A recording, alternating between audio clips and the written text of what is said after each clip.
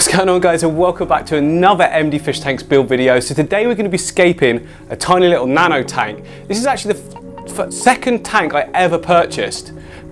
Bought, that sounded weird. Anyway, my wife went away for one weekend and I grabbed the opportunity to buy a second tank. I don't recommend it. She wasn't happy when we got back, but that doesn't matter. Anyway, let's have a look. So the tank I'm talking about, of course, is this one here. It's a little overgrown, I'm not gonna lie. It sits nicely in between all of these though, doesn't it? But the plants are really, really healthy. You can see that there's just loads of really nice sort of leaves there. Of course they are, they're plants.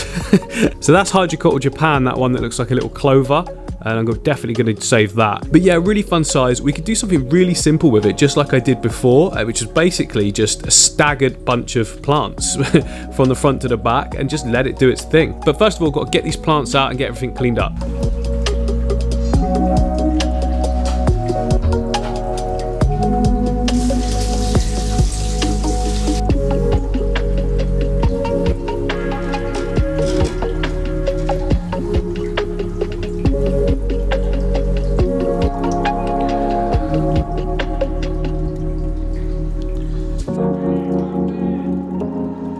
Well, that turned out pretty well. Look at how good these plants are. I could have pulled that all out, to be honest, as one section, but I thought it'd be too difficult to sort of manage. But yeah, we got some 𝗯𝘂𝘀𝗀𝘀𝗀 out of it. We've got 𝗯𝘂𝘾𝘂𝗀𝘀𝗀𝘀𝗀, 𝗯𝘂𝘀𝘀𝗀𝗀, and the 𝗯𝘂𝗀𝘀𝗀𝗀𝗀 as well. So we've got a few good plants there to choose from. I'm only going to pick the best because some of them are quite scraggly because they haven't been getting any light.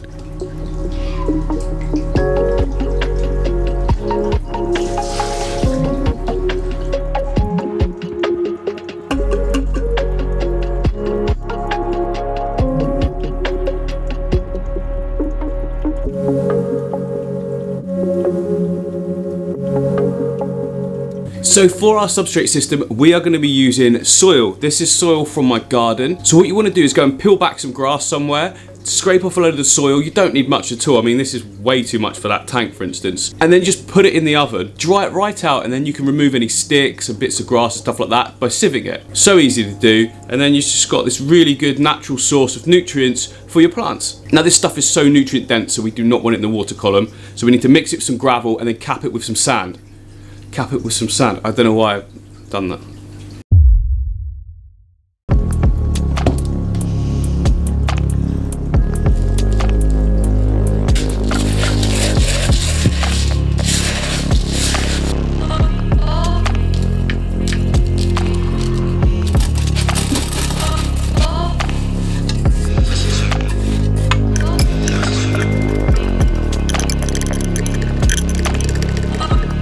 So that's our nutrient-rich base layer taken care of. If you notice there, right in the foreground, look, I've pushed it backwards. We don't really want to see this gravel, it can be quite ugly, and this allows us to put our sand capping all the way to the foreground. But it's probably a good idea, again, on top of this now, just to put some clean gravel and then our sand. We can plant into the sand then, and the roots of the plants will find its way into this nutrient-rich base layer.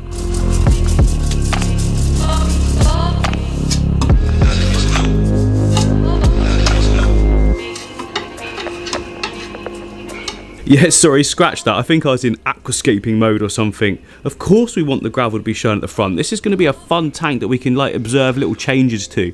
So having that layer on show will just show either roots going into it or getting colonized by sort of little critters and things. Well, yeah, we definitely want to keep that on show. So on top of that now we cap it with sand.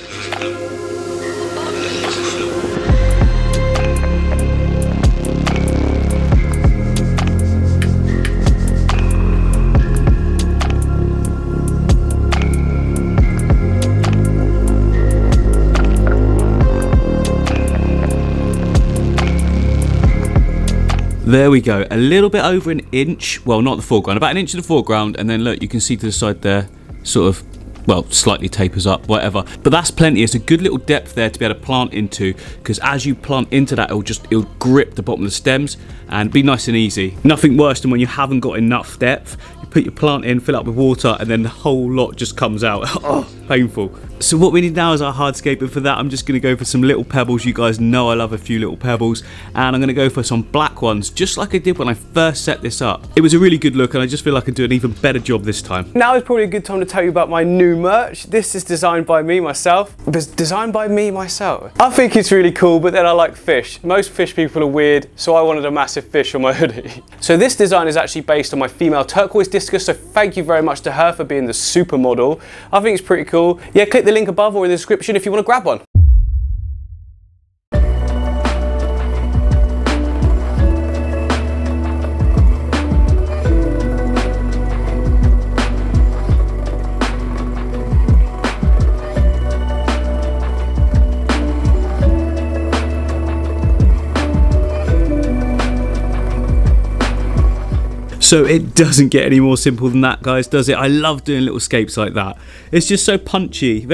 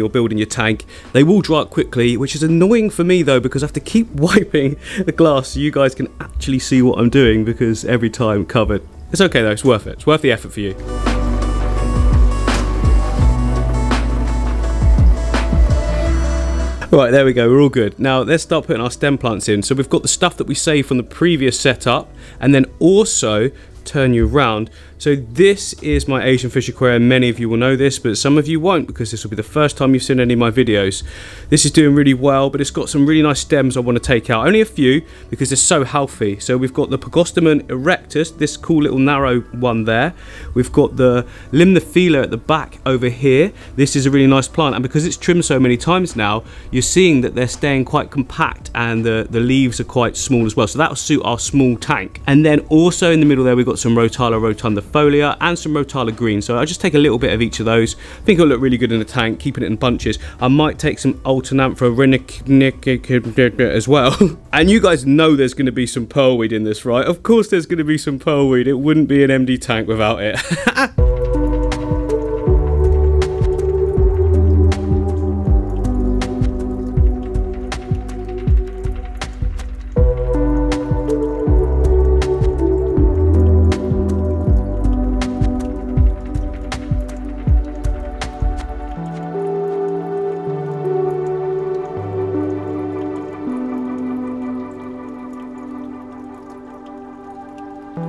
And then moving around to this way, so this is the Amazon aquarium. Many of you know this one. It's doing really, really well. And next to it, then we've got the Buddha tank. Haven't planted this yet. That's all coming soon, but oh, it's looking so good, isn't it? And then next to that over here, we've got my racking system. So we've got all our shrimp over this side, a few fish in this side. But this is the tank here that I want to take the pearlweed out of. That's some really, really healthy pearlweed. Very, very green. No algae or anything on it. So I'm going to take that as well.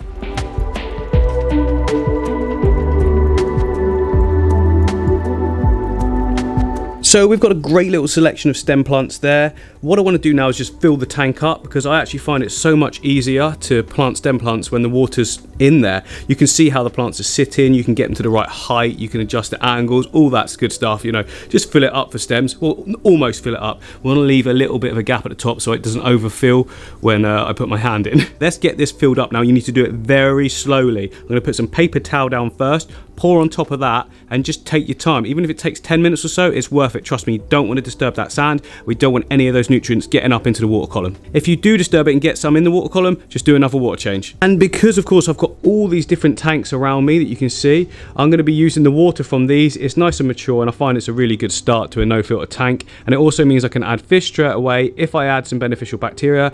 And I'm also willing to do daily water changes for a good few weeks. That's the only way you can get away with, you know, a fish in cycle. That's what it's called, a fish in cycle. So if you're new to fish keeping and not done anything like that before, then you probably want to stay away from a fish in cycle and just do your research first. But if you're experienced with fish and you're good at keeping them alive and you're good at keeping water, then you can do a fish in cycle, which is what I'm going to do. Normally do it with a filter, but I've got enough experience for them not to be a problem at all. I don't know why I'm looking at the discus, because that's not relevant to what I'm saying. So on the odd chance you haven't got a ton of tanks just sat around like me, and I don't know why you wouldn't, I recommend you fill a bucket full of water a couple of days before you want to try this, and that will just give a little time for the chlorine to just gas off the water. It'll also mean it'll be at a good temperature to start this tank with. Now back to the plant, and I'm just going to crack straight on and do it all in one go.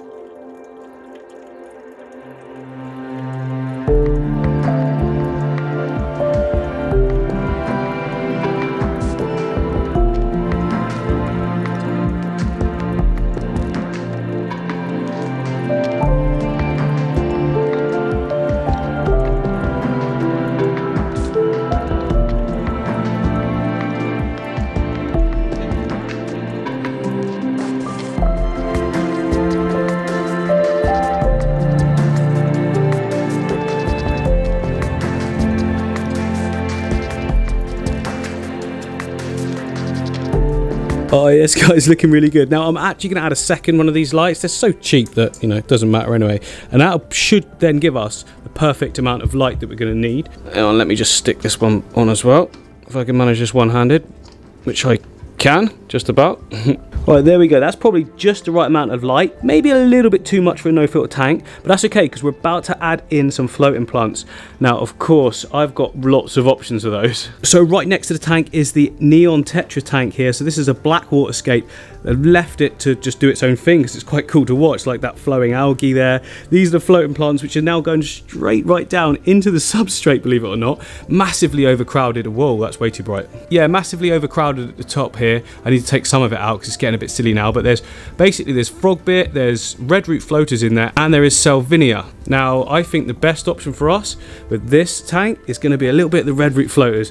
I think they'll look really good, wouldn't it? I mean, they are my favourite and it seems silly not to use them. In the better tank in the other studio,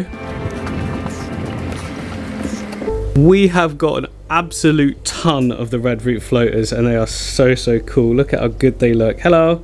Right, yeah, let's just take some of these. I don't want too many because it'll get overcrowded in no time.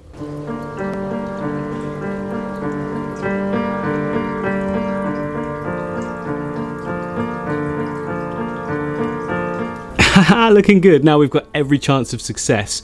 Now what about fish? I've actually got some fish that would be perfect for this scape. And here they are in this tank with my shrimp. So in this tank we've got, what shrimp is it?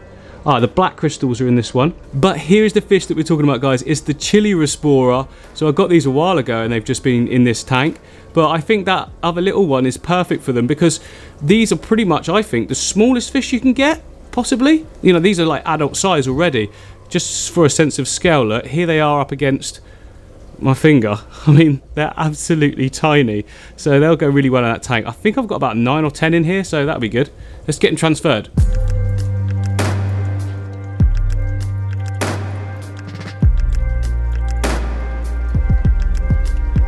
So it turns out I've got 6 of the chili Rasboras. I think there's a few more in there, but they're hiding away, so I'll just get them at a later date. Now, there's going to be no need to temp to acclimate. These tanks all here are set to room temperature, which is the same as the room temperature in the other studio, so everything matches.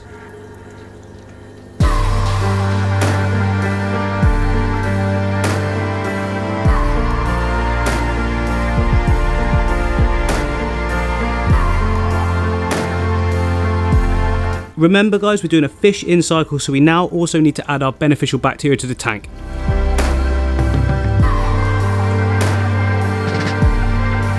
So every day I'll do a 50% water change and add more of the beneficial bacteria. Remember, this is a fish in cycle. If you're going to do that, you need to make sure you've got small fish and a very small bioload like I've got here, and you need to be around and willing to do lots of water changes. Plus beneficial bacteria, it all helps. Again, this is kind of only for experienced fish keepers, so if you're new, I wouldn't recommend it, and just do loads of research on cycling a tank first.